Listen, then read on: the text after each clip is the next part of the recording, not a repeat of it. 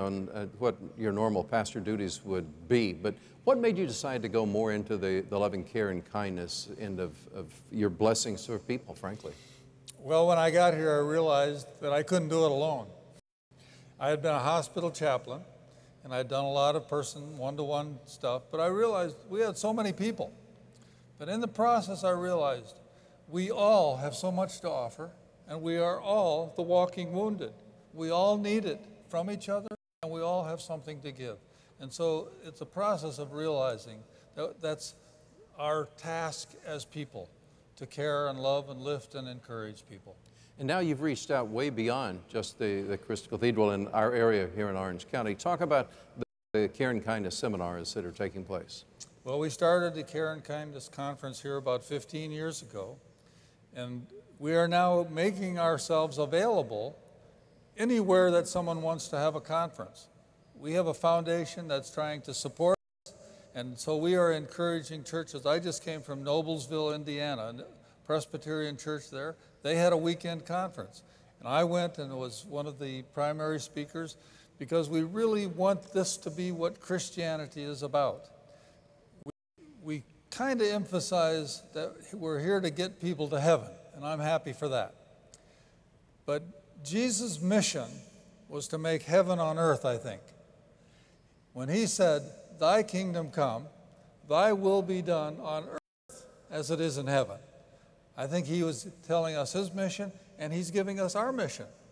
And this world is so wonderful. This country and Canada and some of the other countries that hear this message, they are such wonderful places, mostly because of the love of God, the instrumentality of God. You take a place like this.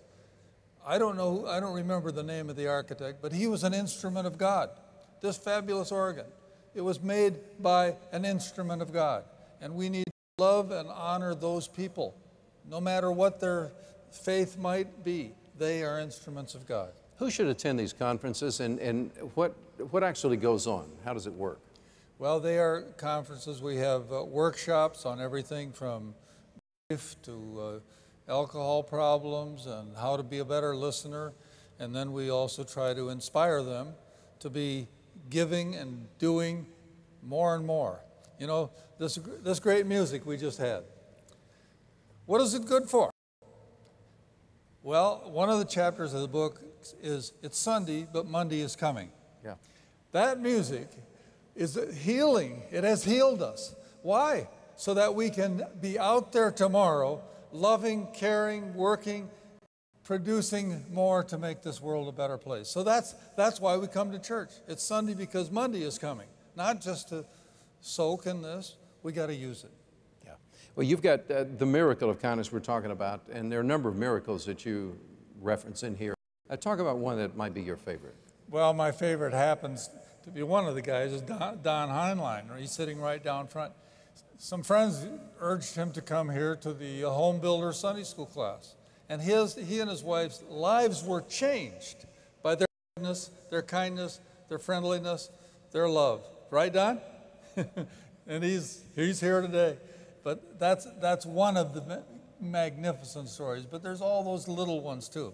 The Care and Kindness Conference got stimulated in me when I heard a story from one of our committee members. She came up to me and she said she'd been waiting in the car and somebody knocked at her window. And she opened the window and there was another woman. And this woman said, "Thank you for smiling at me when I drove in. I've been so discouraged today, and your smile just lifted me and healed me." That's one of my favorites because it was so big in my life. How can folks here and those watching, how can they put this to practice? Well, I think everywhere we go, you go to Walgreens or Ralph's or something, people are around you, you notice people and you say something to them. You notice what they're wearing, you notice their hair, you say you're looking good. You give little compliments. That's the simplest way, and it's everywhere, and it's so available, and it's so possible. So it's something we as Christians need to be doing all the time to show the world that God is love, because that is love, and that is, you're giving love, you're giving God to people, and that is so important and so necessary. We have to be special, and it's so easy to be that special. Is there something you want to add before we wind this up? Well, this Care and Kindness Committee has a plan. They are going to honor a dozen people who've been wonderful helpers here. And we're having on October 13, and we need you to come. We're going to have a big celebration appreciation banquet for people who've been ushers for 40 years, who've been tour guides for 30 years. One man, he's been out in the parking lot for 40 years. We are going to honor them and appreciate them and celebrate them. And so that's called the celebration banquet on October 13. Please come. We need you. We need to pay the bills, $25 each. Well, I'll tell you, you've made a big difference in a lot of lives, not only here, but around this great nation of ours. And he's going to be available after the service over in the Welcoming Center. If you'd like to stop over, meet Jim, also a copy of his book, have him sign it for you. He'd love to do so. And you can stand and ask him those same 3 questions. Okay? Feel free to do so. Jim, God loves you, and so do I. Thank you so much for being here. Thank you very much.